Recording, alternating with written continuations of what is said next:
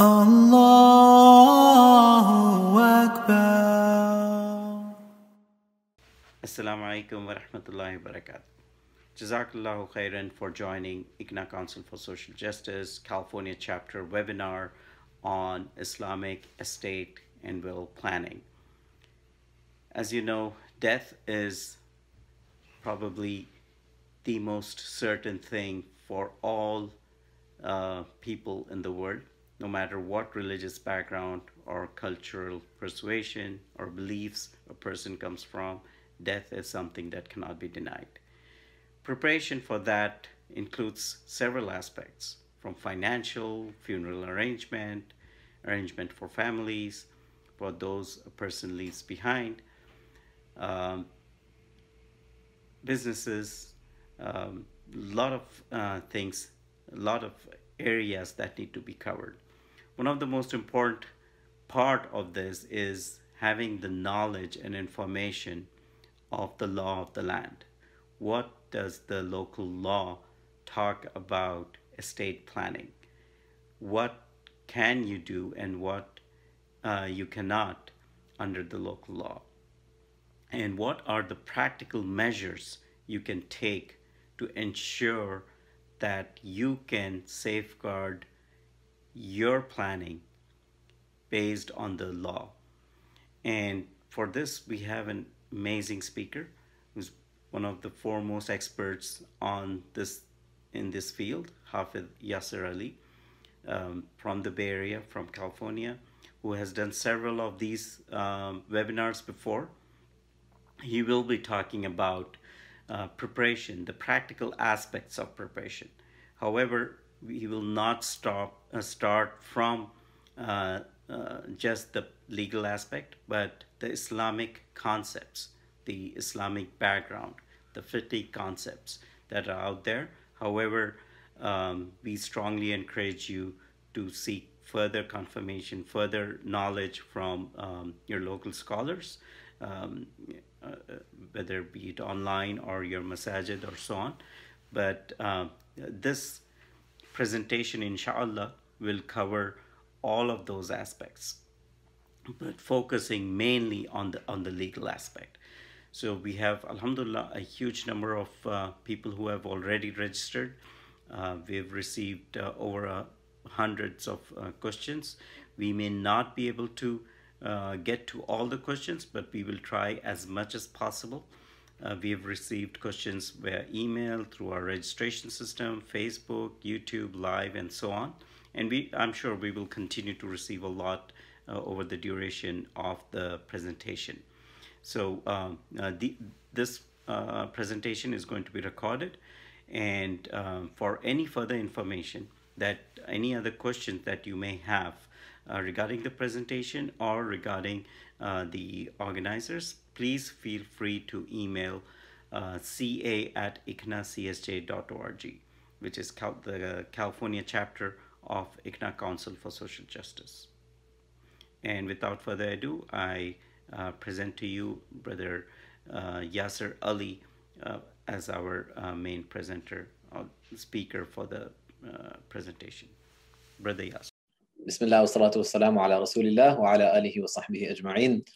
اللهم علمنا ما ينفعنا وانفعنا بما علمتنا وزدنا من فضلك علما يا رب العالمين. First off, welcome to everybody. We had some technical difficulties getting started, but inshallah, I hope everybody can see. Thank you for joining. It looks like there's people from all over the country, mashallah, and some international guests as well. In this blessed month of Ramadan, it's a really important topic. And, you know, the title we talked about was one in which we're thinking about estate planning and what does that entail, you know, protecting our family, leaving a legacy after we pass away, and fulfilling our religious obligations. So that's probably the scope of why you came to this webinar. But I want to give you some more motivation as to how valuable your time is today, inshallah, in this presentation. The Prophet ﷺ, he says in a hadith, he says, تَعَلَّمُوا الْفَرَائِض وَعَلِّمُوهَا فَإِنَّهُ نِصْفُ الْعِلْمِ.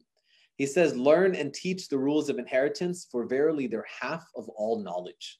I mean, subhanAllah, if you look through our tradition, you won't find this type of virtue given to other areas of knowledge, half of all knowledge. And the scholars, they explain this hadith and they give different explanations about why half of knowledge. One of the explanations is ta'liman, just to show its grandeur, show how important and significant and weighty this area of knowledge is.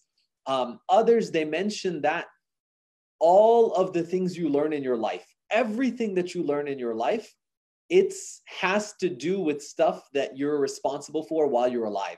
Meaning salah, zakat, tahara, hajj, everything you learn within our Islamic tradition, you're going to have to do while you're alive. The only thing that you have to do after death is ensure that your wealth is distributed properly. And so half of the stuff you can learn has to do with pre-death, and half has to do with post-death. And the Prophet ﷺ continues in the hadith, he says, وَهُوَ يُنْسَى, it will be forgotten. This knowledge will be forgotten. And if we think about it, and I guess this webinar, mashallah, to the brothers at ICNA that organized this, had the foresight to think about, this is a really important topic for people, one that they don't have the exposure to, right? If we think about all of the halaqas, all of the khutbahs that we've heard in our lifetime, we haven't had this topic addressed. For most of us, we may never have attended a presentation, a seminar, now a webinar in light of COVID. And we ask Allah to have mercy on us and to allow us to gather again in His masajid and to embrace one another and to bring things back like they used to be.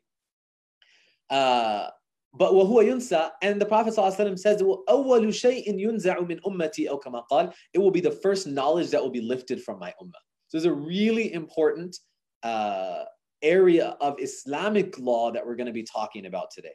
One more hadith and then we'll dive into the topic at hand. And that is, as an extra motivation, we know in Ramadan that our deeds are multiplied, right? Ramadan is the very special time in which our deeds are multiplied. There's a famous hadith of the Prophet ﷺ in which he tells Abu Dharr radiallahu anh, a famous Sahabi, he says to Abu Dharr that if you go out, لَن تَغْدُوا فَتَعَلَّمَ آيَةً مِّن كِتَابِ اللَّهِ خَيْرٌ لَكَ مِنْ أَن تُصَلِّيَ مِئَةَ رَكَعَةٍ. If you learn one ayah of Quran, it's better for you than praying 100 rak'at of optional prayer. One ayah of Quran. And then he goes further. He says, وَلَن تَغْدُوا فَتَعَلَّمَ بَابًا مِّنَ الْعِلْمِ عُمِلَ بِهِ أَوْ لَمْ يُعْمَلْ بِهِ.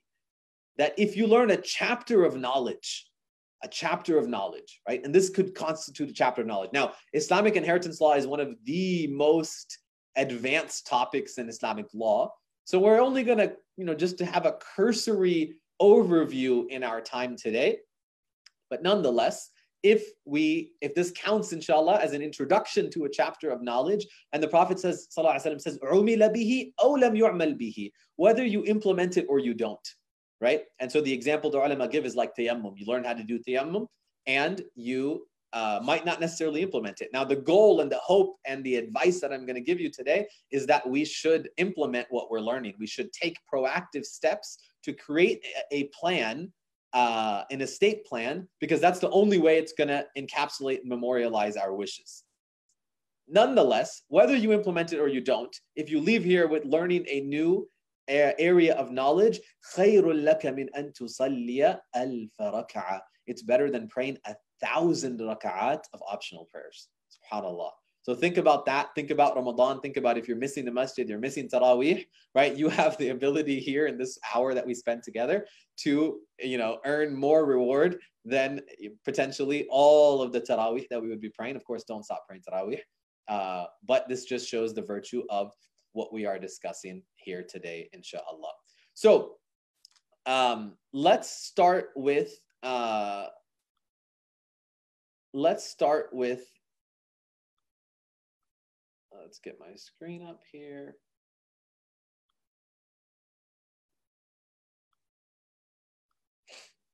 An overview. So what are we going to be covering today? So we have about an hour, inshallah, together. I'm going to try to be somewhat comprehensive, but also brief in my remarks so that we have enough time for Q&A. And I know that there's a lot of questions that have already been submitted. MashaAllah. I've never done a presentation with so many questions that came in advance of the presentation. Inshallah, people have a lot of interest in the topic, and we'll try to cover it and then take as many of the questions as we reasonably can within the time, inshallah, today. So we're going to talk about what is estate planning, right? It's important to understand the technical definition, right? If you don't think you have an estate, well, then why are we even here, right? So who needs an estate plan? And then what makes a plan Islamic, right? So we're going to cover Islamic inheritance, Islamic estate planning. What does that mean? You know, can I just prepare a will, put that halal stamp on it, and then say it's good? Or is there something more to it? And then we're going to shift from a theoretical into a practical. So we're going to talk about estate planning as a concept. We're going to talk about Islamic inheritance law as a theoretical framing of what we need to do. And then we're going to bring it to practical level. How do I go about doing that? What type of documents do I need to prepare? And how do I prepare those documents? Now, I know there's people from all over the country joining us today, mashallah. And there's some people I saw from overseas as well. And so just so you know, this is general advice. Okay, this is not intended to be specific legal advice. We're giving general advice about topics that you're going to need to follow up with and on. So don't take what I say here and then consider it to be necessarily binding in your specific situation. But this is general advice that we're giving that hopefully has some benefit to everyone that's listening here today, inshallah. And then, as I said, we'll take questions and answers, or we'll try to share some answers, inshallah. So to get started, we want to start with this question of what's an estate. You know, when you study any knowledge, any subject, whether it's fiqh from an Islamic perspective, or you're studying, law or science or math or medicine, the first thing that we cover are definitions, right? So often I introduce myself. I tell my friends and people that I meet, I say, I'm an estate planning attorney, okay? So they say, oh, mashallah, that's really cool. I'll tell my friend, because they assume, I don't have an estate. My friend who's very wealthy has an estate, but I don't have an estate, right? So most people, when they think of the word estate, they think of something like this, right? Like an estate, a castle, something maybe in Britain or England or Europe somewhere. Not something that impacts me. But the reality of an estate, to simplify it, it means your stuff, right? Everything you own. So it could be your house. It could be your car. It could be, for our sisters, it could be jewelry that's in a lockbox at the bank, right? That you got on your wedding that you've never touched. So an estate includes everything that you own, no matter how small or large, as well as everything that you owe. Okay, so we talked about assets and what are known as liabilities or debts, things that you owe to others. Now, from an Islamic perspective, the debts question is really, really important. So we want to ensure that we address this estate plan, that we address both what we own as well as what we owe to others. Now, that said, who then needs an estate plan? Well, everybody, right? Whether you have a lot or you have a little. And that goes whether you're Muslim or not, frankly, right? And we'll talk about the goals. But from an Islamic perspective, I want to highlight and emphasize this point. Allah subhanahu wa ta'ala says, مِمَّا قَلَّ مِنْهُ أَوْ كَثُرْ نَصِيبًا مَفْرُوضًا. Whether you have a lot or you have a little bit, you're rich or you're poor, you're old or you're young, as long as you have something or you owe somebody something, you have to plan. And the famous hadith of the Prophet ﷺ is that you shouldn't let 2 nights pass without having a plan in place for what's going to happen with the distribution of your wealth. So what are we talking about when we say estate planning, right? What are the objectives? What are the goals when we're thinking about estate planning? So the first is we want to control our property while we're alive and well, right? One type of estate plan is I give everything I have away. So if I give everything that I have away, then obviously there's no need to plan. That's not what we're usually trying to do. We want to also think about incapacity, okay? So most people today, with the advancements of modern medicine, don't die suddenly, right? There may be a period of incapacity. So we want to think about, if I'm incapacitated, Allah forbid something happens to me and I'm unable to make healthcare decisions or medical decisions, who do I want to make them, healthcare or financial decisions, who do I want to make those for me, right? So we want to think about designating people and giving them advice and guidance about how to manage my financial affairs, how to distribute my wealth, take care of my family, and of course, what type of guidance should I give someone with respect to end-of-life care and all of the healthcare components, and we'll come back to that, inshallah. So we want to think about that, right? Often we only think about death and dying, but there may be a precursor period of incapacity.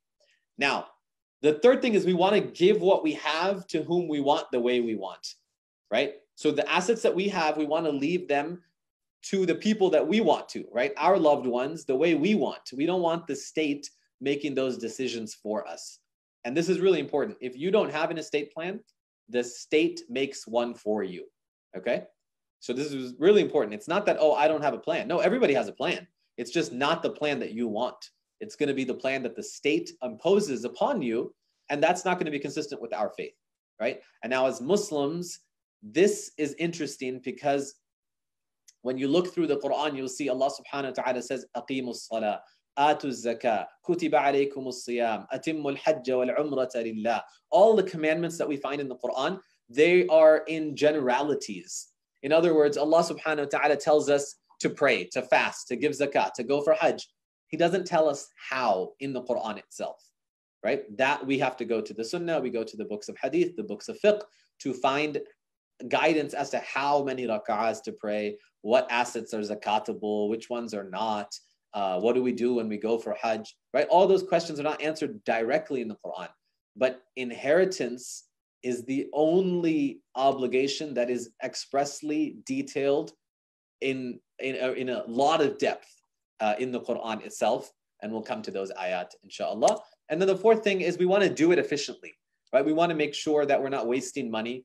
We're not spending unnecessary taxes to the government that we can avoid, that we're not paying a bunch of attorney's fees. Nobody wants to do that. And we want to avoid what's known as probate, okay? So I'll pause on this point about probate. Probate is the process in which the court supervises the transfer of assets. So somebody dies, and if, you know, I want to buy their house, well, they're not alive. So how do I go about purchasing their house? Well, one of their relatives has to go to the court, petition the court to supervise the transaction. It's inefficient, it's expensive. Some people describe it as a lawsuit against yourself, okay? Totally unnecessary. Now, I know that we're speaking to an audience of people in different states. Most of you are from California, but some of you, looks like, are from all over the country. Probate is worse in some places than others. So some places might be relatively easier on the spectrum, and some places would be much more difficult. California is one of those where it's inefficient, and just like everything in California, it's more expensive. So it's more expensive to live. It's also more expensive to die in the great state of California. I went to law school at Berkeley, so I have a great affinity for California and the Bay Area. But these are realities, that it's expensive. When I travel around the country, we, you know, and I ask communities, how much does it cost to die, to have burial costs, all of that. You know, we find a big range from, you know, maybe a couple $1,000s up to $10,000 at different parts of the country. So it's very important to plan for that. Now, which leads me to my next point on what's the overview of Islamic inheritance law. So now we're going to shift from, you know, that's the objective of estate planning. Again, whether you're Muslim or not Muslim, but as Muslims, what's the, what happens after a person passes away? So the first thing that happens is funeral and burial expenses. So that needs to be allocated. In most cases, alhamdulillah, our communities are generous and they have, you know, procedures in place for covering these costs if somebody can't afford them. But nonetheless, it's something that it's useful to have written and documentation about where these costs are going to come from. The second is debts and obligations. So Allah subhanahu wa ta'ala says in the Quran, min ba'di wasiyatin yusa biha aw dayn, aw yusi biha aw dayn, that after the wasiyah and the debt. Now, this is really important from an Islamic perspective. Really, really important. The Prophet ﷺ wouldn't pray janazah over the body of a decedent, somebody who passed away, who had debts outstanding. And now we live in a world where, you know, we're swamped, or we're drowning in debt of all kinds: student loans, consumer loans, credit cards, houses, mortgage, a car, you name it. And so it's very important that we address these debts within our estate plan so that they can be taken care of. And maybe I'll come back to this in the Q&A as to kind of separating types of debts between those that are owed to individuals and those that are owed, you know, to institutions. Then we have what's known as a wasiyah. Okay, so often when we hear the word wasiyah, we think of a will. But the technical definition here of a wasiyah is the discretionary portion that we have of our wealth. And that, under Sharia, from an Islamic perspective, is up to 1/3. So you're allowed to give up to 1/3 to anybody that you want, or any institution that's not one of your Islamic heirs. Okay, so this is, you know, mashallah, the organizers, ICNA here, this is an opportunity for you to leave a bequest to facilitate the good work that they're doing. This is an opportunity for you to do a sadaqah jariyah, a continuous charity, which is one that will benefit a person even after they pass away. And that could be to your local masjid, that could be to your you know, relief organizations to build a well, whatever the case may be. And it's really important that we as Muslims in America today leverage this opportunity to build endowments for our institutions. If we think about the long-term sustainability, if you just look at what COVID did in a few months, how so many of our nonprofits are struggling because they don't have a perpetual revenue generating arm, an endowment that's going to cover the operating expenses. And so inshallah, we want to work towards doing that. And this is an incredible opportunity for folks to do so through their wasiyah. Now, the hadith, the famous hadith of the Prophet ﷺ, the Sahabi came and asked him, I'd like to give all my wealth in charity. The Prophet ﷺ said no. He said, I want to give half. He said no. He said, how about 1/3? And the Prophet ﷺ said, 1/3.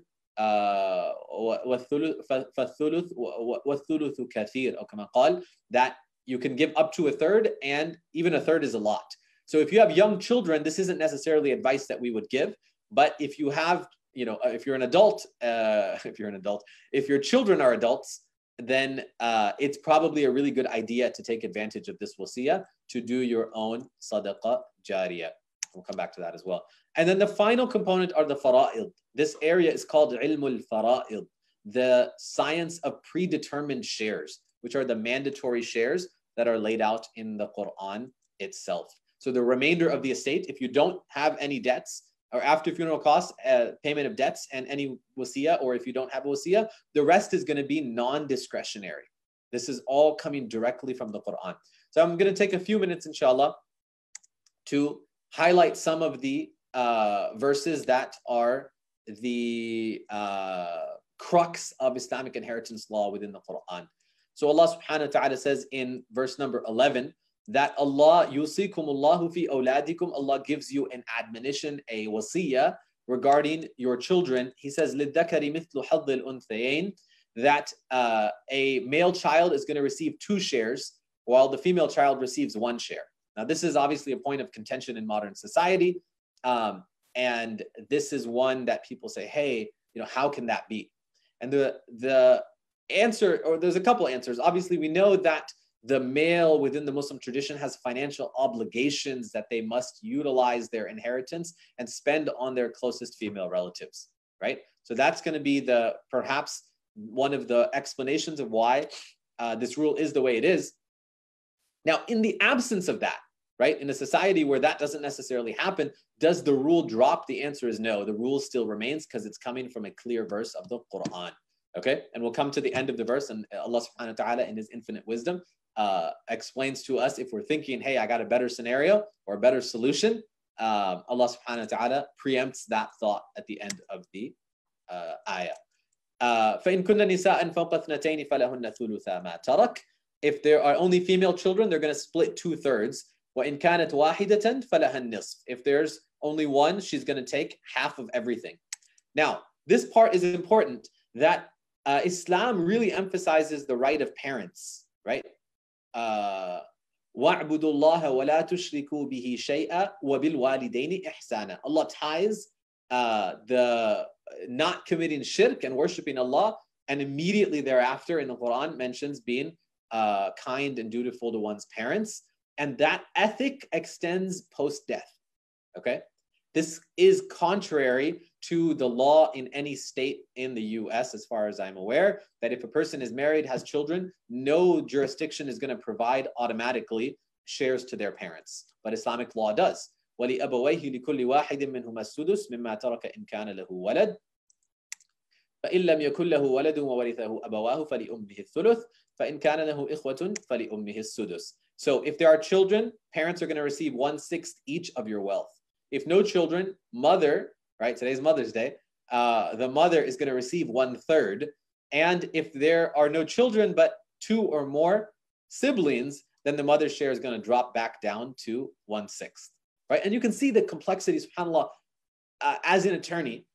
This reads like a statute, a code book. It's over 1,400 years old. It's withstood the test of time and is still equally applicable to our society today, subhanAllah.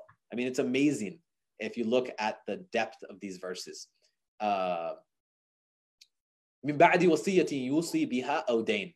And this is after the wasiyah and the debts have been paid. And Allah subhanahu wa ta'ala then says, you know what? If it were up to you and up to me, we wouldn't know how to make these distributions. Assume for a moment you have an elderly father and you have a young son, right? The son is 2-year-old, the father is 80 years old. Which one deserves more of your wealth, right? If I had to make that call, which one deserves more of my wealth, right? I could make arguments both ways. The child has his whole life in front of him. The father, I owe everything to because he took care of me, right? Allah subhanahu wa ta'ala says, آباؤكم وأبناؤكم لا تدرون أيهم أقرب لكم نفعا. You have no idea. You don't know which one will bring you more benefit. فَرِيضَةً مِّنَ اللَّهِ. These are mandatory shares from Allah. إِنَّ اللَّهَ كَانَ عَلِيمًا حَكِيمًا. Allah is most knowledgeable and most wise, right? All knowing, all wise, right? Just in case you think, well, you know, this is interesting. My family situation is unique, however, and so it should be some other sort of rule. Allah subhanahu wa ta'ala is saying, إِنَّ اللَّهَ كَانَ عَلِيمًا حَكِيمًا. The next ayah should be 12. I need to update this. Ayah 12 in Surah An-Nisa.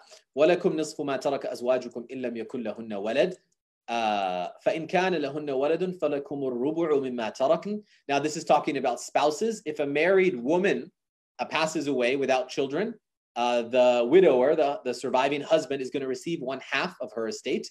And if she had children, he's going to receive a 1/4, again, after the wasiyah and debts. Now, for the spouse, for the widow, وَلَهُنَّ الرُّبُعُ مِمَّا تَرَكْتُمْ إِن لَّمْ يَكُن لَّكُمْ وَلَدٌ فَإِن كَانَ لَكُمْ وَلَدٌ فَلَهُنَّ الثُّمُنُ مِمَّا تَرَكْتُمْ. If a widow, if a man dies, the wife is going to receive, the widow is going to receive 1/4 if he didn't have children, or 1/8 if he did have children. Okay. Now, notice again, it's a 2-to-1 ratio here of what the female inherits compared to the male. And we'll come back to how does this apply in modern context and modern society at the end, but the rules need to be very clearly understood. Again, after wasiyah and debts are paid. Then Allah subhanahu wa ta'ala, so we said in general, males and females are going to receive twice, males are going to receive twice as much as similarly situated females, given the financial obligations that the males hold. Then Allah talks about a kalala. وَإِنْ كَانَ رَجُلٌ يُورَثُ كَلَالَةً أَوْ إِمْرَأَةٌ وَلَهُ أَخٌ أَوْ أُخْتٌ فَلِكُلِّ وَاحِدٍ مِّنْهُمَا السُّدُسُ. There's an exception to that rule here for maternal siblings who are going to inherit equally. It's getting a little bit technical, so we're going to gloss over this part. But just note that this is part of the rules from Allah subhanahu wa ta'ala. مِن بَعْدِ وَصِيَّةٍ يُوصَى بِهَا أَوْ دَيْنٍ غَيْرَ مُضَارٍ وَصِيَّةً مِّنَ اللَّهِ. This is a wasiyah from Allah subhanahu wa ta'ala. Wallahu alimun halim. Again, Allah highlights His knowledge and His forbearance, that He is giving us these rules out of mercy for us as an opportunity for us to follow a system. And when everybody adheres to that system, it maintains a level of family and societal harmony. Every one of us knows people, has seen within our families disputes about inheritance after someone passes away. There's no way you can say, oh, I've never seen that before, or I've never heard of that before, right? And so if we follow these objective rules from Allah subhanahu wa ta'ala, you kind of throw your hands up and say, look, these are the rules that Allah subhanahu wa ta'ala ordained in the Quran. I'm not making, favoring any one over the other, but rather this is divinely ordained from Allah subhanahu wa ta'ala. All right, so let's take a quick example. We've got Ahmed and Sarah. They're a married couple. They've got 3 children, and Sarah has her mother, Aisha. So Sarah, unfortunately, passes away in a tragic accident. And now the question becomes who gets what, right? So from an Islamic perspective, usually when we do this, there's a lot more, we're doing it in a live setting. So it's a lot more interactive. But, if you want to try this out based on the rules that we just covered, if we start with the mother's share, she should get 1/6. And Ahmed should get 1/4. And then the children are going to get the remainder at a 2-to-1 ratio of لِلذَّكَرِ مِثْلُ حَظِّ الْأُنْثَيَيْنِ, right? So that's what the theme would be under Islamic law. Now, there's a really important question here. Well, let's talk about state law. So now, again, with people being in different states, let's assume we're talking about a community property jurisdiction like California. Ahmed would get 100% of her community property in the absence of a well-drafted estate plan. So this is really, really important. Now, this is a good opportunity to pause and talk about how we own stuff as a married couple, right? For those of you that are married, how do you own your assets? Most people own assets jointly, right? Husband and wife on the title of the property on the house, for example, or on a bank account, on an investment account.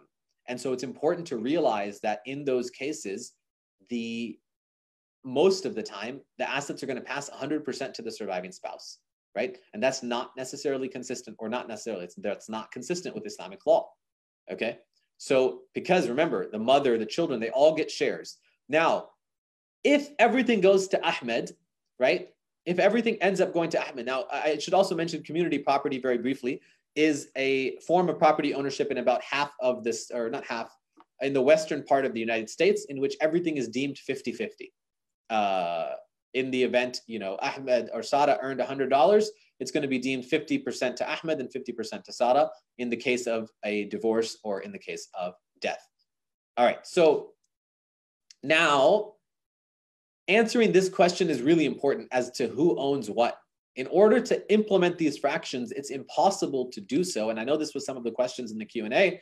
How do we determine 1/6 of what, 1/4 of what, all these fractions of what, if we haven't clarified that? And that's precisely the reason that we need to create a plan. Now, somebody might say, well, Ahmed's a nice guy. Look, he's got a kufi, he's got a beard. It's all fine. If he gets everything, he can just distribute it and do the taqsim and everything will be fine. And so most people are comfortable with that idea that, you know what, if everything goes to my spouse, it's all good. They'll take care of it. And yes, most of the time that's true. That is true. It could happen, but that's more of a hope than a plan. Okay. Why? Because if we look at a few years later, maybe a few months, Ahmed, the poor guy, he's lonely. What happens? He meets Hajar and he remarries, right? Now what happens? He's got 2 new kids who ironically look exactly like him. So they are now remarried and he doesn't still make a will or a trust or an estate plan. And so what happens a few years later when Ahmed passes away now, right? On Ahmed's death, depending on the state, now this isn't going to be universal, but depending upon the state law, Hajar is going to get all of their community property now and 1/3 of the separate property. Again, I know I'm getting technical, but every state is a little bit different, but understand that she's going to get a lot of his wealth, which he got from her, right? Which maybe not even have been his in the first place. And his children are going to get something. On Hajar's death's money is going to go to her kids. It's not going to go to his kids. And who gets nothing in this scenario? Remember Sarah's mother, Aisha, she got nothing. So if we rely on the in-law relationship and hope that they give the shares to the parents, there's a good chance that might not happen. So this is just kind of this is not intended to make you an expert in Islamic inheritance law. rather just to give you a flavor of how nuanced the rules are and how important it is for us to have a plan in place if we intend for our assets to be distributed according to our religious obligations, which hopefully we've now emphasized how important that is. So let's move then from a theory of Islamic law to where do we start and what are the documents that I need to have, right? What's the step-by-step process? So the first thing is known as a last will, okay? Everybody's heard of a will. I need to make a will. We get these calls all the time. I got to make a will. Why? I don't know. I sounds like something that we should do, and we put it off for a while, right? So a will is really important. Everybody should have a will. And I'll talk in the next slide about what is a will. Power of attorney. So this is a document that governs what happens if you're incapacitated. Who's going to make your financial decisions? Notice or understand that a will only kicks in post-death. A power of attorney kicks in if you are incapacitated and you need somebody to go to the bank, you need someone to handle your finances, your taxes, all of that stuff. Then it's important that you have someone designated so they don't have to go to court to apply to be your financial agent. Advanced healthcare directive, really important.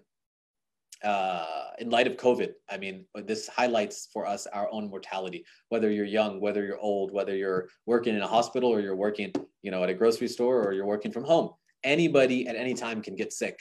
And we should have clear guidelines about who's going to make healthcare decisions for me in the event of incapacity. And who can make those objectively without, really emotional conditions. And what are the Islamic guidelines with respect to end-of-life care, with respect to organ donations, with respect to, pulling the plug, DNRs, all these questions, right? We want to designate agents and we want to provide guidance to them so that they know how to make those decisions. And too often, what you hear about are disputes, and what you see are disputes where people are supposed to be reading Quran, supposed to be making dua, and instead there's family fights about what decisions should be made. So advanced healthcare directives, these have different names in different states: healthcare proxy, healthcare power of attorney, different names, but essentially living will, all of the same objectives. And then in most cases, a trust. Okay, so what is a trust? Why is it better? That's what we're going to talk about for the next few minutes, inshallah. Let's go back to what is a will. Why do I need a will? Okay, the pros and cons of a will. Anybody who has children, anybody who has minor children, you must make a will, because la samahullah, Allah forbid, right? Something happens to you and your spouse or the parent, both parents of the child or the children, you don't want the state to take custody. So if nothing else, right? Obviously we talked a lot about finances and about inheritance, but if nothing else, you at least want to guarantee that you pick people you trust to be guardians of your children and to raise them in a way that is consistent with the way you're trying to raise your children, right? So very, very important. Everybody should have a will. Name a personal representative for your estate. So somebody who's going to be responsible for managing, liquidating, distributing your assets. And it governs who gets separate probate assets. Really important. It only covers assets that are not going to be jointly titled, right? That don't have a beneficiary designation. I'm going to re-emphasize that point again and again in the next few minutes. So cons, maybe limitations might have been a better way to think about this. Wills do have to go through probate. So if you have a will, you say, this is what I want to happen to my wealth. This is who's in charge. It still has to go through the court process. Okay. So for anybody who's trying to avoid the probate process, which is most of us, a will is better than nothing, but probably not the best solution. Okay. Now it doesn't control any jointly owned assets or assets with beneficiary designations. Your 401k, your retirement accounts, if somebody happens to have life insurance, if somebody has a beneficiary already named on their bank accounts, all that stuff is going to trump your will, right? So you make this really nice Islamic will, and in your 401k beneficiary designation, you've got your, ex spouse still named there, right? There's a good chance that person's going to get the money. It's going to be a disaster, right? Or you name one child or you name a spouse on the beneficiary designation and your will says something completely different, consistent with Sharia. The one person's going to get everything. Now they have this ethical obligation to distribute it, which they may or may not do. So really important limitation here. And you can't do much tax planning, it's a simple solution. How much does it cost? Where do I do this? How do I start? I know that was some of the questions. Typically, if you go to an attorney, you're probably going to spend around $500, maybe $1,000, somewhere in that range. You can do it yourself for free online. There's a lot of now self-help options for creating a will. And alhamdulillah, one of the things that I'm really happy that we were able to do is we were able to develop a free will tool for every Muslim in the US. Okay, so you can go to www.muslim.estate. You can create a will. It's going to calculate for you who your heirs are per the Sharia. You can input your debts. You can input your wasiyah, and it'll print out a document. You can go and get that executed, meaning you need to have 2 witnesses and hopefully get it notarized, depending upon what your state law rules are. It's a free basic tool that works in basic cases for everyone. Think of it like the TurboTax, right? If you have a simple case, it works. The more wealth you have, the more likely you are to go to a CPA to get a customly drafted, to do your taxes custom. Similarly, in this case, the more complex your assets, the more complex your family, the more you need to seek out the services of an estate planning attorney who can help. But it's better than nothing. And so if you have nothing and you're probably not going to do anything, at least start here. And then, hopefully go back and, in our office, we call the essentials packet, which is essential to everyone, is a will, a power of attorney, and a healthcare directive, right? That's essential for everyone. The better solution in most cases is a living trust, okay? A living trust. So a living trust is also known as a revocable trust or a family trust. This is going to be a better solution for most people that have accumulated some amount of wealth. Now, most people, when they think of trust, they think of, billionaires or like hiding money or something that only the ultra wealthy or the ultra really old people do. This is not the case anymore, right? Living trust can be done by just about anybody. And it's a very effective tool for owning, managing, and, transferring wealth. Okay. So how does it work? You create a trust. It's like an invisible wrapper that we put around your assets. Or another way to think about it is it's a bucket. And you add all your assets inside of that bucket. You transfer assets while you're alive into the trust, and you maintain control. So you're still in charge. You can still buy, you can still sell, you can add, you can subtract, you can cancel the whole thing if you want. This could be a separate trust for each spouse, or it could be a joint trust in which we put assets that belong to both married husband and wife into that trust. Now, the trust never dies. This is really, really key. So because the trust never dies, the assets never have to go to probate.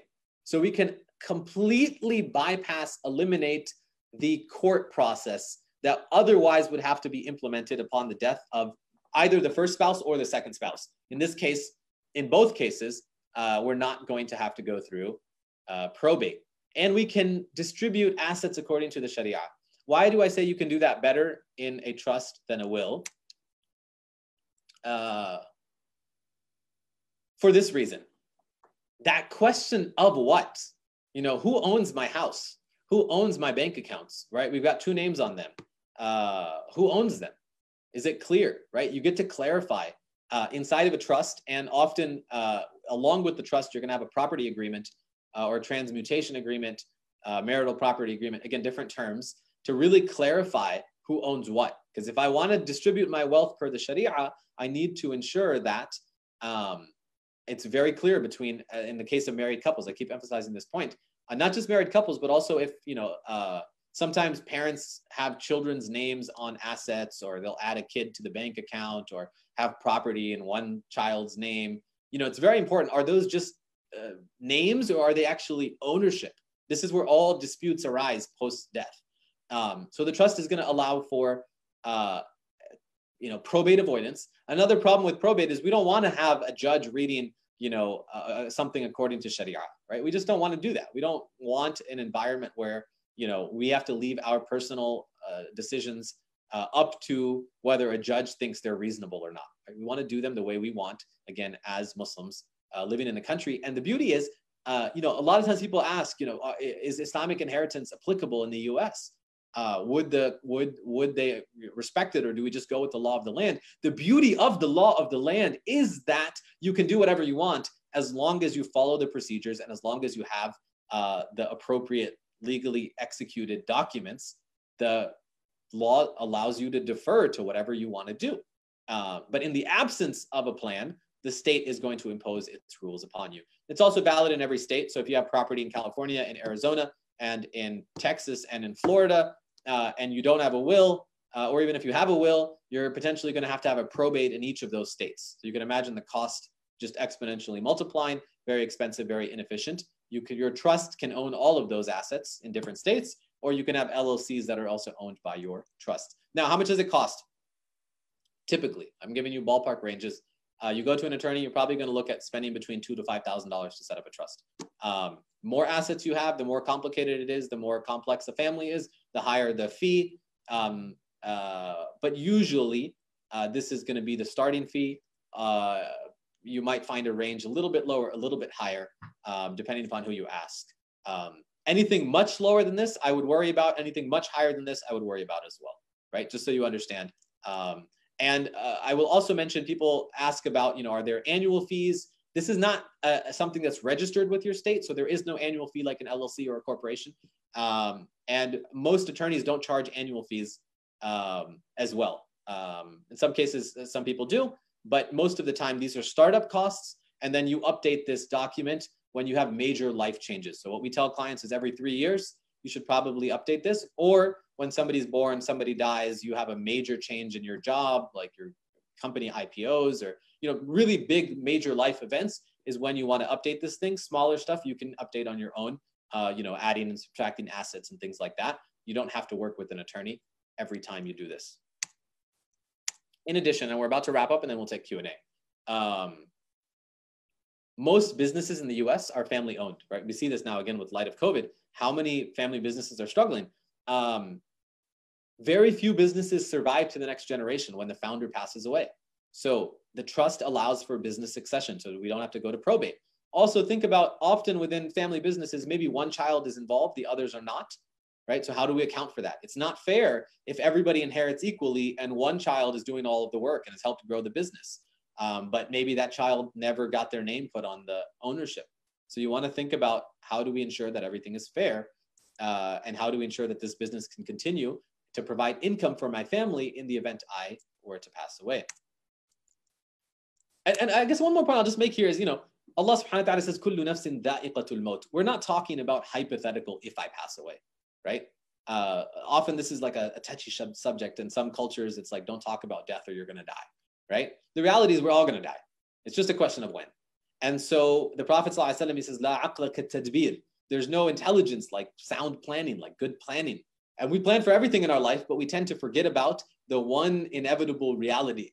The famous quote that there's only two certainties in life, death and taxes. Well, taxes may or may not, you might be able to avoid taxes, but you can't avoid death. Kullu nafsin dha'iqatul maut. So we want to prepare, right? We want to take the steps that are necessary to prepare in advance. Charitable planning. We talked about the wasiyah.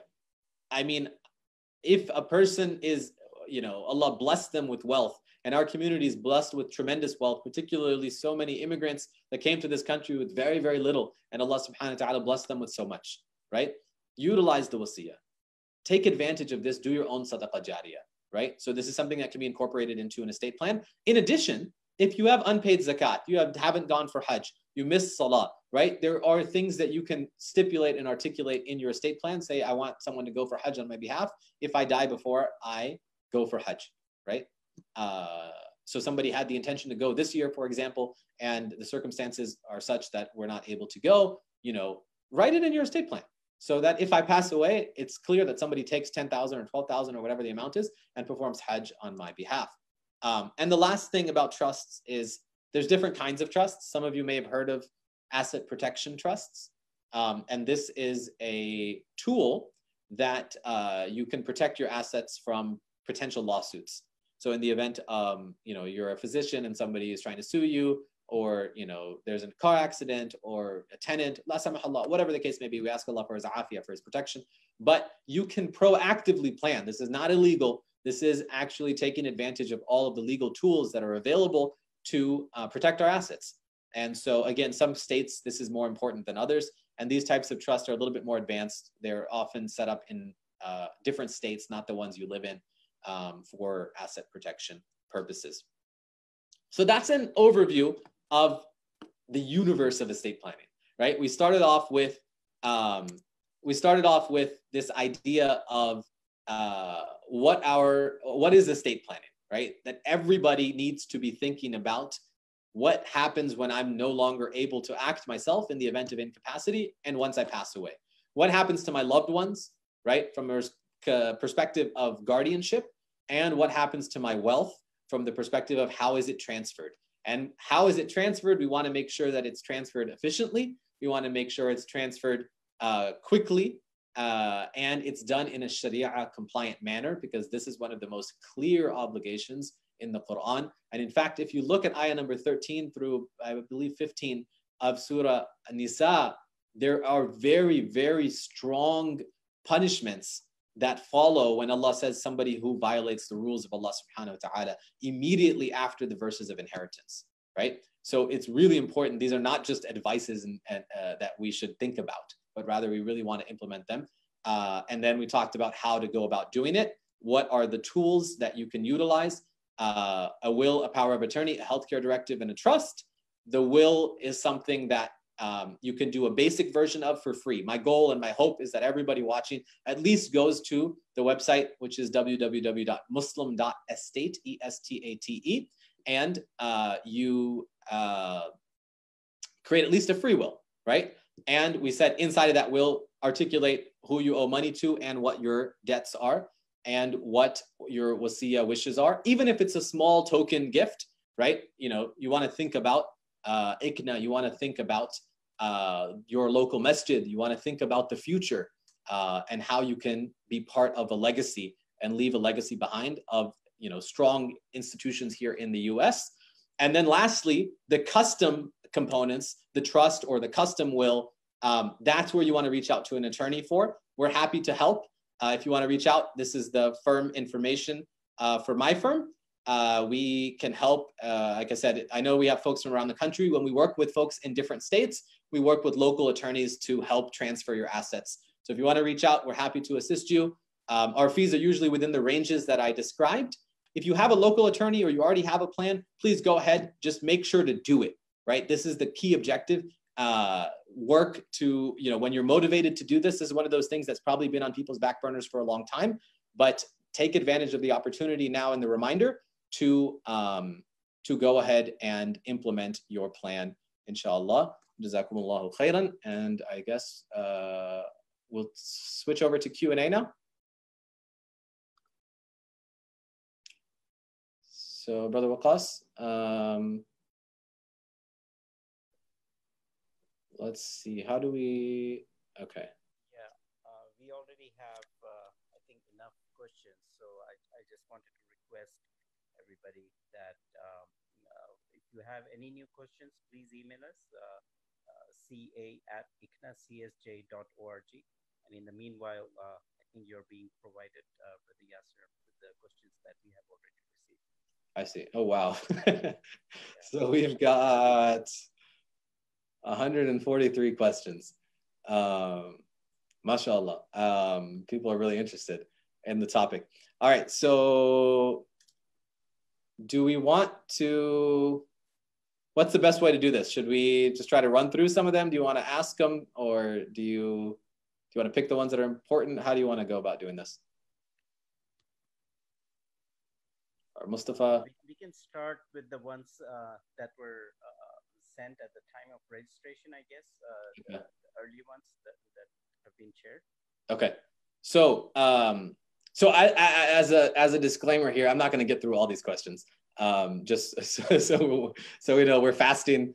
The idea, remember, what was the objective of this webinar? This is really important, is to come back to the point here. The point is to plant a seed to help you understand this is really, really important as Muslims in this country, individually, for your family, as well as for our institutions, right? That's my primary objective, is to get you to realize that point. Now, some of these questions I will answer or to attempt to answer that have general applicability. But some of these questions are specific to your situation, and those are ones that you'll want to seek out counsel and have, you know, individual consultations for. So I'm gonna just try, inshallah. So Bismillah. I saw this question come up a few times about do parents overseas inherit, right? I'm rephrasing some of your questions as well. So do parents overseas inherit? The answer to that question is yes. If a person has relatives overseas and they're entitled to that 1/6 share, they're still going to inherit. Now, this may lead to another question of what does it mean to inherit, right? Does it mean I have to sell everything I own immediately and cut everything up into pieces, and then that's what you know, immediately distribute? Not necessarily, right? People, if you want to think about it, you want to analogize it to kind of vested shares. A person passes away, their shares vest. So if the assets are not distributed right away, then eventually when they are sold, that person is going to inherit a portion or a share. And if they pass away in the interim, then their beneficiaries are going to inherit. So the shares vest and they don't go away. If somebody's alive at the time of death, they're going to be entitled to a share. Just to understand from an Islamic perspective, not every asset needs to get cut up. But if a parent is entitled to 1/6, for example, and there's enough cash, they can be paid off and the house can be kept. So it's a really situational thing.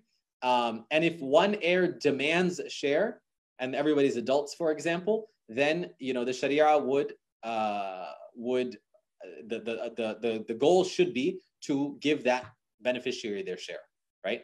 But if everybody's willing to have an agreement, say, for example, I want to leave everything to our parents, let my mom continue to live in the house, we don't need anything, that's totally fine as well. The heirs can come to a agreement post death.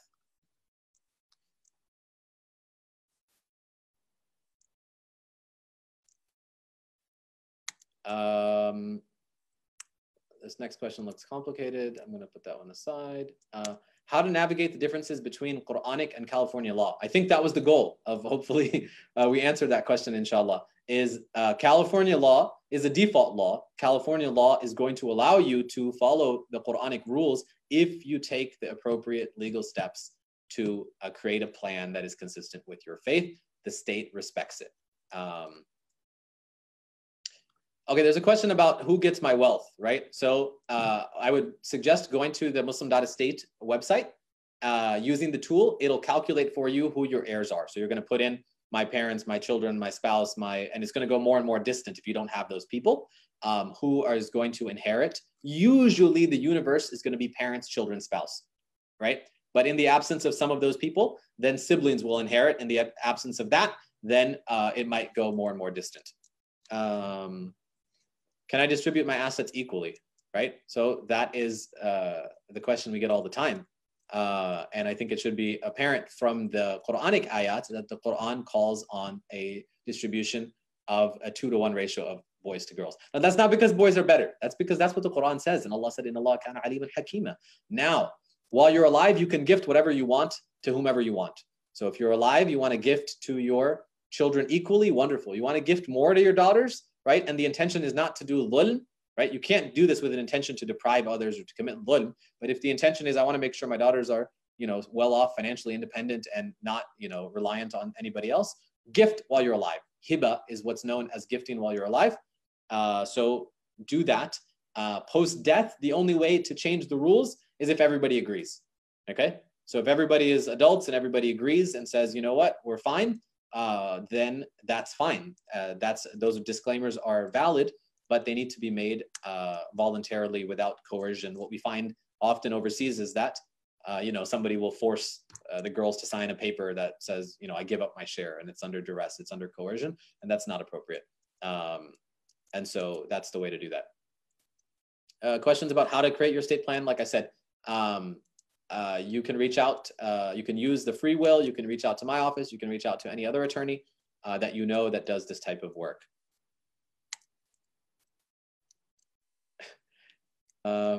Is it better to transfer your second and third property to kids?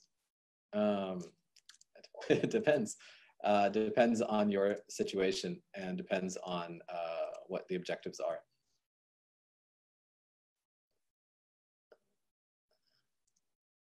One of the things I'm really impressed with is the amount of questions that we have, and how interested people are in fulfilling this obligation, right? And I think, like I said earlier, I think COVID-19 really hit home in this point for each and every one of us, that we should have these in place because we never know when our time is coming. And so hopefully you have now at least enough basic resources to get started in this area.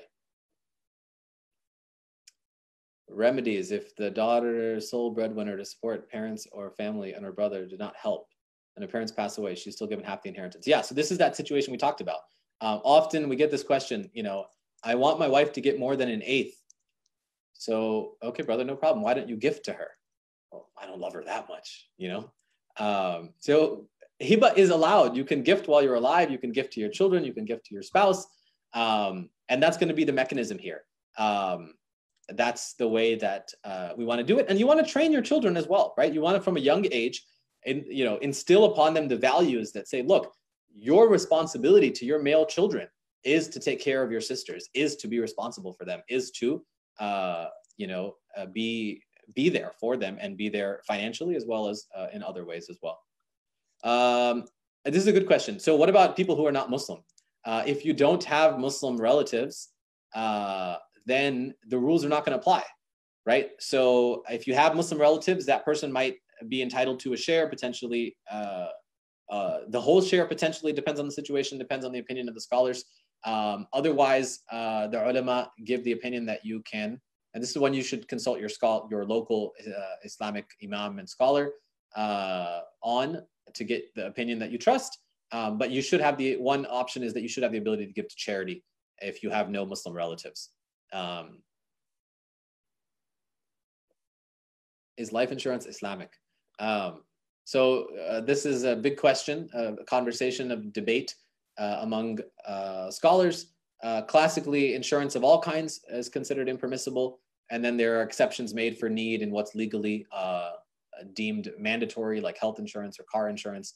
And then life insurance has different opinions. Most scholars say it's not permissible. There's different kinds of life insurance, and so then you can get into more and more nuance about what may be permissible. Although I will say that the life insurance that your employer provides for you if you're an employee that you don't pay for, most of the scholars, if not all, will deem that to be permissible as a gift. That's not something you pay for, and that's not something that you get money back if you decline.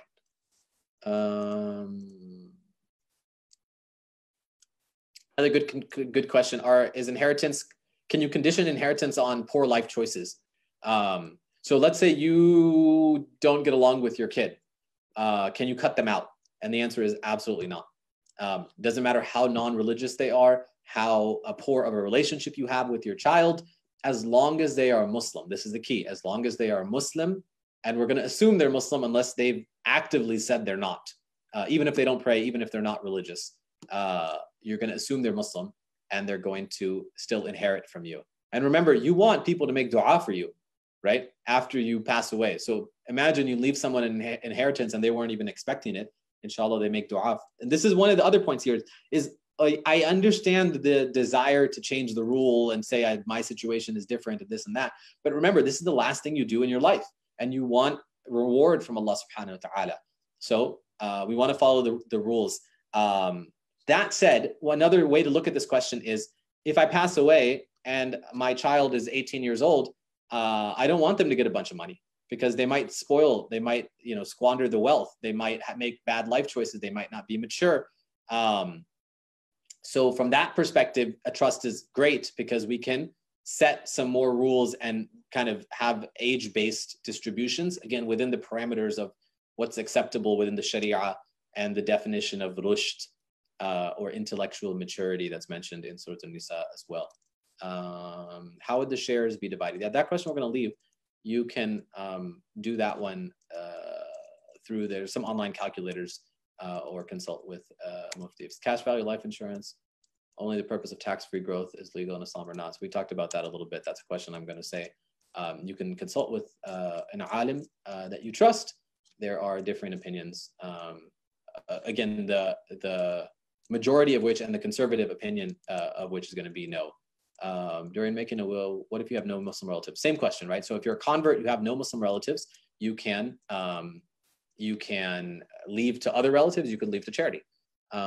Fee for comprehensive estate planning, we talked about that. So your rough range is probably going to be between 2 to 5K. If you own a business, you've got a partnership, you've got a bunch of land, you've got all A, B, C, D, E, F, G, it'll probably be higher.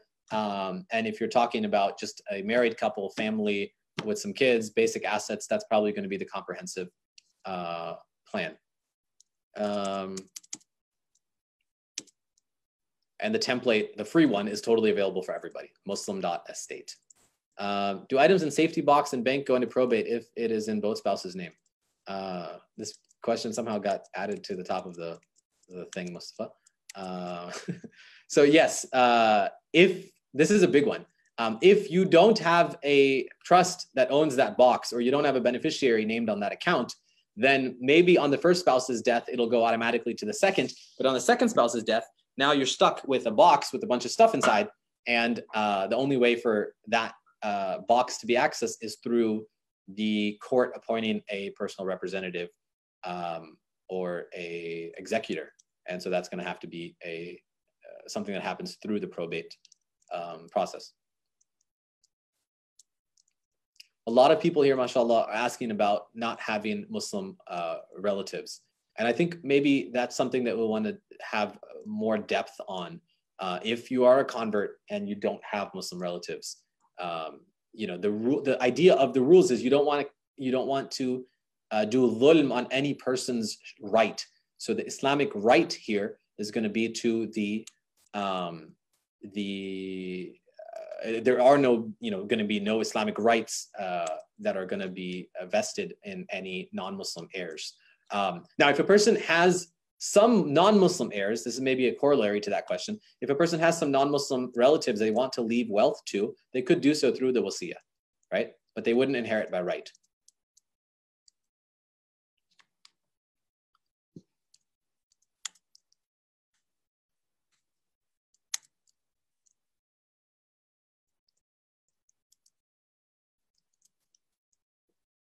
A lot of questions about life insurance.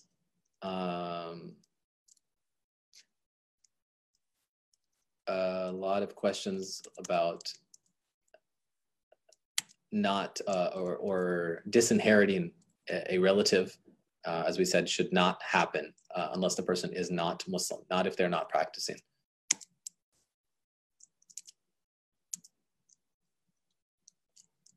Property overseas, that's a good thing to talk about. Property overseas is not covered by the estate plan that you create in the US, okay? So if you have a will, you have a trust, whatever you have, it's not going to be covered. You're going to have a separate plan for over there. Now, again, from an Islamic perspective, it's important to think about the comprehensive whole. You got a lot of assets overseas. Well, when we talk about fraction distribution, we want to make sure that it is covered.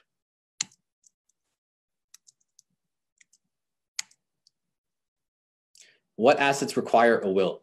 Right. So if a person has a small amount of assets, every state has what's known as a probate exemption or small estate. I don't know about every state, but most states have what's known as a small estate affidavit or exemption to probate.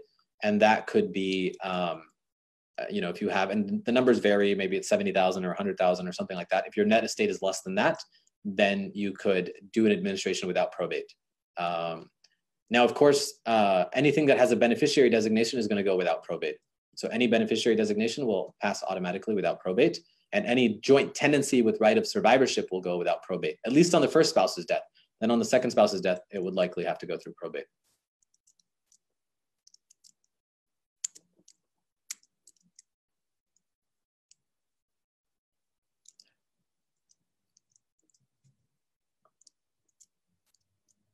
Stepchildren, that's good. Stepchildren, adopted children, they don't inherit from the decedent by right. They can inherit via wasiyah. Okay, so up to that 1/3, if you have an adopted child, you have a stepchild you want to support, you can do so through the 1/3. But Islamic inheritance law preferences biological relationships. This is important. This is just the way it works.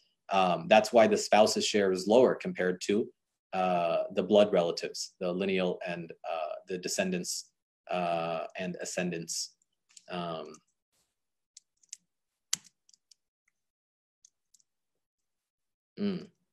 Well, this is good too. What happens if you're divorced Islamically but still married by the state? what happens? You're going to have a problem. So we get this from time to time. Anytime the Islamic definition doesn't match the state definition, you have a potential for challenge. So understand this point. If you're married via Islam, your Islamic spouse is entitled to inherit. So if a person has two Islamic wives, they're both entitled to inherit. Obviously, that's not going to be the case under state law. And anytime you have this type of conflict, you're just setting up conflict, right? So there's a good chance there's going to be a problem. If somebody divorces Islamically but doesn't go through the process of divorcing through the state, now Islamically that divorced spouse is not entitled to the inheritance, but from state law perspective, they are, and they could challenge. The other reason, I don't think I touched on this earlier, is we were focused a little bit on California and community property jurisdictions like Arizona and Texas. But in other states, we have what's known as elective shares. And in those states, the surviving spouse is entitled to a statutory share of the estate by the state law. It doesn't mean they have to, but they are allowed to take a share. In almost every case, it's going to exceed the 1/8 that a wife is entitled to, a widow is entitled to under the Sharia. So a couple points worth mentioning here are that it's very important for, in the case of married couples, both spouses to be on the same page when you do this type of planning, right? This is not I'm making a plan and I'm not talking to my wife or I'm not talking to my husband. Both spouses should be on the same page. And then again, this is part of the reasons why we recommend trust, because we want to do things outside of the probate process altogether.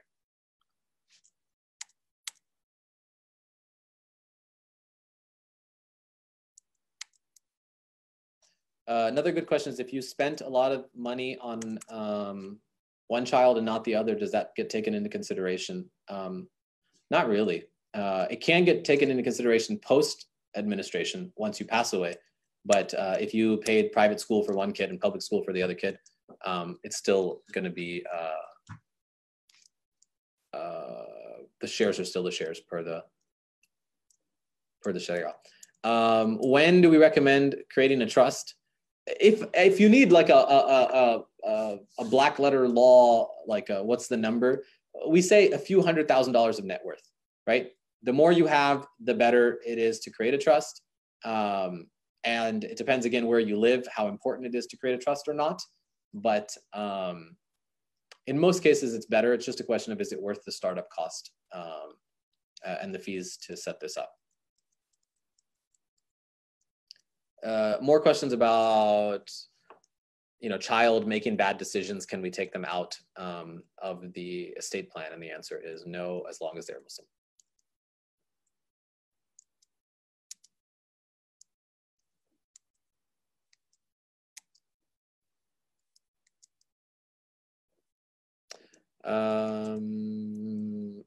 There's some questions about how do you make a will legal. So we talked about that. Every state has different rules.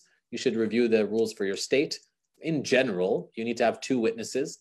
It's better to have witnesses that are not related to you, and then it's better to have it notarized. So if you want to take all of the right steps, in most cases, you'll want to have 2 people that are not related to you, and then have that document notarized while all of those people are together. Now, this gets complicated in light of COVID and stay-at-home orders and shelter in place. Some states started doing online signings, but most states, or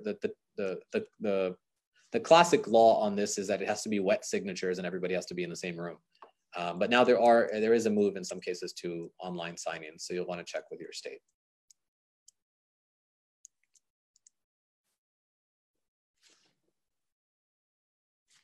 If you have a trust, do you still need a will? Yes, right? Your will is going to govern the guardianship of children, and it's going to be the place that says whatever I own should go to my trust upon my death. Who should have a copy? That's a good question. We recommend giving a copy to the people that you name, right? So that they can utilize it when needed.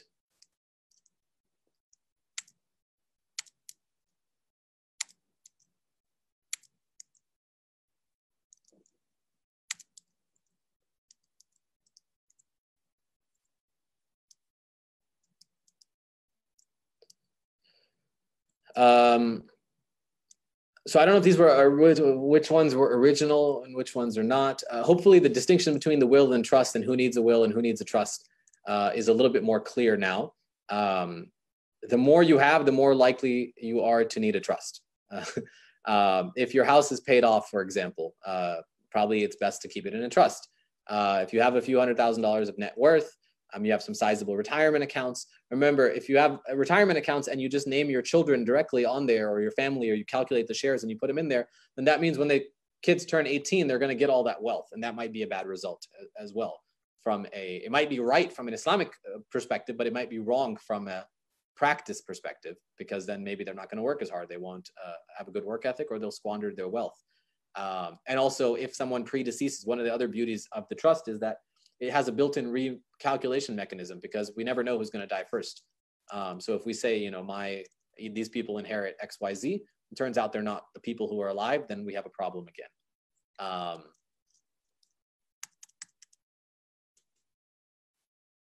Funeral arrangements, burial plans, should they be included? Yeah, I think so. Most of the time, this does work itself out when you have a Muslim family and a Muslim community. But in any case where a person, particularly if a person is a convert, they have non-Muslim family members who might try to impose non-Muslim funeral arrangements or burial arrangements, you should definitely memorialize those wishes. Another good question is, what about if you already have a trust, it's not Islamic, what do you do then? Well, you update it, you restate it. It's called a restatement, and Islamicize it, make it Sharia compliant, A lot of questions about cost, I think, and how to go about, how do you find an attorney? I think we laid that part out. Our fees in our office are going to range in the fee range that we laid out as well. We also take MetLife and Hyatt. MetLife and AROG. Hyatt and MetLife are the same, and AROG legal plans, so that can offset a portion of your costs if you happen to have those plans. Otherwise, you can work with any attorney. There was another question about, can I work with any other attorney? You can work with any attorney as long as you're able to articulate what the rules are, and they understand those rules and they put them into your document, right? That's the key, is make sure that you do it correctly. And if the person doesn't understand, or you don't understand, then you'll want to seek out a Muslim attorney who can assist with this type of planning for you. I'm going to take just a couple more questions and then we're going to wrap up. Because this list is still very, very long. How do you put your home in a trust? This is a good question. So this is not one of those things, whereas I think you can make a will by yourself. I'm okay with saying, hey, if you want to do self-help on that, that's fine. Not a trust. This is not something that you'd want to do by yourself. You can make a lot more problems and blunders. We don't change our own oil most of the time. We don't do simple things. So this is definitely not simple, and this is not something you'll want to just try to figure out on your own. You actually have to do a deed transferring your property from yourself legally into your trust and file that and record it. And so you want to make sure that's done correctly.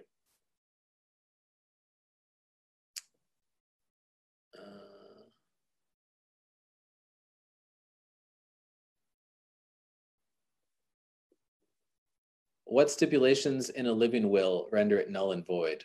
I think the legal, so it might be a state law question, depending upon where you are. But if a person wants to say, for example, that if I'm in a permanent, vegetative state, or there's doctors say I don't have a chance of survival or likelihood of recovery, and in that scenario, I don't want to remain on a ventilator, that's fine.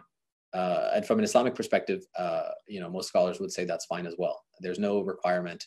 And this, I think, is Brother Waqas, I think, having a whole series on end-of-life care and, the Islamic bioethics around that is worthwhile, because these are really, really important questions for a future presentation, inshallah. I'm obviously focusing more on the finances and the guardianship, but healthcare is very, very critical that we do this as Muslims in this country. Stepchildren we talked about. Let's talk about 401k and retirement accounts just for a moment. I've seen some of these questions. And all assets need to be distributed per the Sharia, right? So you will want to do so. Now, again, you can name beneficiaries directly in there, but they may or may not be correct. And so we may want to utilize a trust for naming those beneficiaries. If you name the spouse, which is the default, then just understand that the spouse then has an ethical obligation to distribute per the Sharia. Again, which may or may not be great, but at least as long as you both understand, then inshallah, it's okay.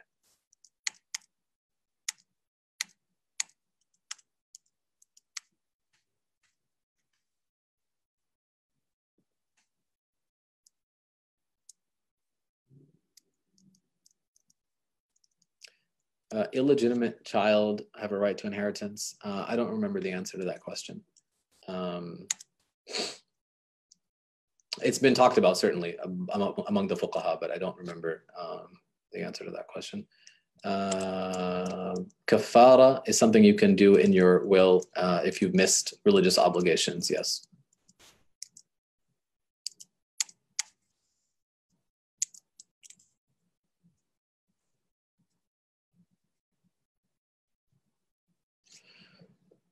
All right, I think we covered a lot.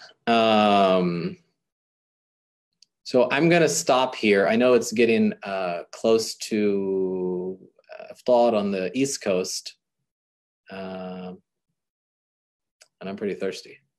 So Brother Waqas, you got any other thoughts or questions? Or Brother Mustafa, if there's something in here that was mentioned a few times that you really want me to cover, we can in the next minute or two. Otherwise, I think we have covered a lot. I'm going to put my contact info back on the screen in case people want to email. I will just make a disclaimer of sorts. If you email with questions, just know that it will take time, most likely, to get back to you. So don't be discouraged. If you'd like to schedule an appointment, you can do so by emailing this contact information as well. And some of these questions are fiqh questions that I would really encourage you to talk to your local imam about as well. These are things that they should be discussing, and you should consult with a scholar that you trust on some of them. Particularly, like I think there was probably 30 or 40 questions about life insurance. So clearly it's an important topic. That's one you'll want to consult with the ulama. And inshallah, we'll have subsequent sessions where we can go into more detail on some of these topics as well. So with that, inshallah, I'm going to go ahead and stop here. And again, thank you for joining, and thank you for being so engaged. Although I can't see you, it's a one-way stream. We can clearly tell, mashallah, that everyone's very engaged in the topic and interested and looking to fulfill their religious obligations. And this is a sign of iman. And we pray to Allah subhanahu wa ta'ala that He gives us the reward for attending, and He gives us the ability to implement that which we learned, and that He blesses each and every one of us in these Mubarak days of Ramadan, and has mercy on us and forgives us, and makes us people who leave a legacy for our future generations and for institutions for generations to come. Ameen. وصلى الله وسلم وبارك على سيدنا محمد سبحان ربك رب العزة عما يصفون وسلام على المرسلين والحمد لله رب العالمين وجزاكم الله خيرا. And I will pass it back over to Brother Waqas. Assalamu alaikum wa rahmatullah. Jazakallah khair, Brother Yasser, for that excellent presentation. I think it was an amazing and very, very informative presentation. We've had nearly 500 people join us live over Facebook as well as YouTube. We've received probably hundreds of questions, and you did an amazing job in trying to answer as many as you can. I'm sure more questions will continue to come, and I encourage the attendees to not just use the email to send us your queries, but also stay in touch with the ICNA Council for Social Justice, which strives to bring you an amazing series of webinars on critical topics, important topics for the community. And we urge you to support this organization. Please do donate at icna-csj.org/donate and support, so we can bring these programs to you. ICNA Council for Social Justice has been at the forefront of bringing about awareness in areas of social justice, in the field of poverty, hunger, racism, issues of importance internationally as well as locally. And we urge you to support us and continue to stay in touch with us. Jazakallah khair. Once again, the website is icna-csj.org/donate, where you can donate. And for the California chapter, icna-csj.org/ca. Jazakallah khair. Assalamu alaikum.